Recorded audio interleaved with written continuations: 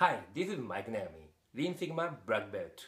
I would like to talk today's theme, the 3 Lean Sigma characteristics that we must always be aware of during any Lean Sigma activities.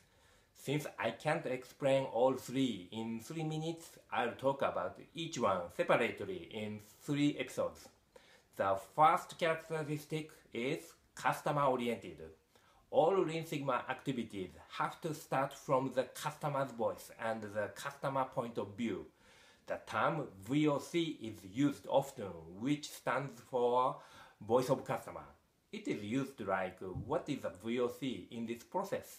We have the tools to correct or analyze this VOC in Lean Sigma. One of them is the VOC matrix diagram. This is an example of that tool. As you can see, we put VOCs on the light blue column. Better, faster, and cheaper are written on column A. Since most VOCs belong to those 3 categories, please refer to them.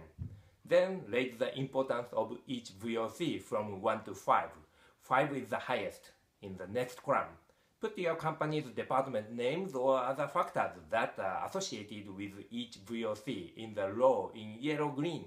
Lastly, put the degree of relationship between each VOC and each relevant department by 1 to 9 in the yellow section. Then result is the numbers in the total weighted row. In this example, Cafe Kitchen has the highest number. The idea of vital few is very important in Lean Sigma. Instead of dealing with many factors, we should focus on only the few factors that have the most impact on the objective. This example shows that Cafe Kitchen is the most important in order to deal with the VOCs. Using the VOC concept in product department or process designing is very common in the manufacturing area. How much improvement do you think we can make in other areas if we apply the VOC concept? One example is this. The first step at the time of process analysis is the value added and non-value added analysis. Take a look at them one by one for each step of the target process and check if all movement of people, objectives, and information will contribute to creating value for the customers, which is value added or not, which is non-value added. Try these 2 questions in each step. Do customers want to pay for this operation? Or does this operation produce something that customers want? Eliminate as many operations as possible in which the answer is no. This analysis is very simple, but the effect is tremendous. Here's a common experience with this analysis.